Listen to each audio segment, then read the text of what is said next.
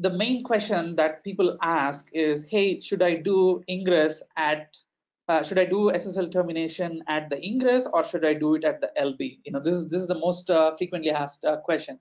So the way you would do it really depends on your organization, how your networking is set up, and things like that. And if your connection between your load balancer and the nodes of your cluster, if that is secure, you can terminate your SSL on the load balancer, and then you can have the backend communication without SSL. So that's doable. But if it is not a secure channel, then do your SSL termination on the nodes itself. So that way the traffic is encrypted all the way up to your nodes. And also sometimes it depends on the policies of the organization. Some of the organizations, they have a policy that, hey, you cannot terminate SSL at the LB. The traffic has to be encrypted all the way till the nodes. So it's a policy driven thing. So it's a decision based on your business you're in. And the other thing to keep in mind is, when you create a certificate or a TLS secret in Kubernetes, it's a namespaced object. What it means is, if you are going to launch an app, let's say if you have a wildcard certificate, if you want to launch your apps in different namespaces, then you got to create that secret in each of the namespace. So that's an additional overhead that you have to keep in mind if you plan to use SSL termination using Ingress. And how do you rotate the certificates and things like that. If you have the certificate at LB, rotation means you just have to leave it up to the load balancer to auto rotate the certificates. For example, if you are using AWS, or you can just update it in one place. So these are the various things that you have to think about when you are making this decision, where you do SSL termination. And the other architecture, one of the frequently asked questions is, hey, how should I architect my application for high availability, and what should I do with Ingress? So this is one of the architectures that I personally like when I'm deploying Rancher, and also when I'm deploying my workload cluster. Here I'm giving an example of AWS.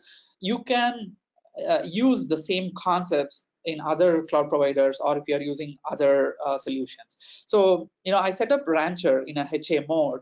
The way I do it is, I create an RKE cluster using multiple availability zones of a particular region. Like you can see the different colors of the cloud here, those represent the different availability zones. And then I create 3 nodes in these 3 different AZs and create RKE cluster. On top of it, I create a Rancher, and I have a load balancer in front of these 3 nodes, and this load balancer is pointing to my 3 different nodes. Now here I have an option of doing TLS, or which is SSL termination, either at the load balancer level, or I could do it all the way up to all the way inside the RKE cluster. So like I mentioned, it really depends on your organization.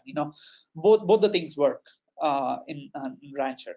And you can have your domain pointed to this particular load balancer, ranchers.mydomain.com, and that's how you access Rancher. And when you create the workload cluster, what you could do is, you could launch your worker nodes in the 3 different availability zones. And you can have multiple replicas of your etcd, like 3 if you are running in 3 AZs, or 5, it's got to be like an odd number. And then you can have multiple of your control plane nodes.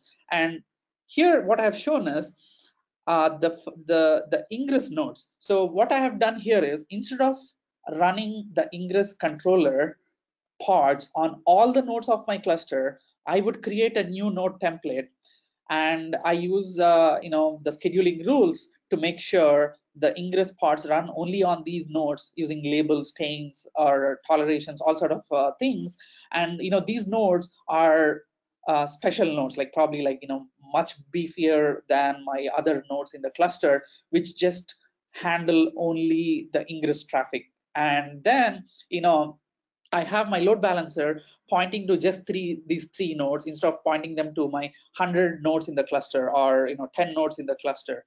I have more control on where my traffic is directed to using the load balancer. And then I have obviously my worker nodes, and using taints and tolerations, I make sure that none of my actual workloads get deployed on my ingress nodes, or they do not get deployed on my control nodes and etcd nodes. And in front of this load balancer, I prefer to use a wildcard DNS. This gives me the flexibility to launch any application on the fly, and I can give whatever name I want. So here I just chose star.apps.mydomain.com. Let's say in your organization, you have like 2 or 3 different production clusters. Let's say, I would probably name them as, let's say, us.prod.mydomain.com for the US region. And then I have a different cluster for Europe. I would say star.eu.prod.mydomain.com, something like that.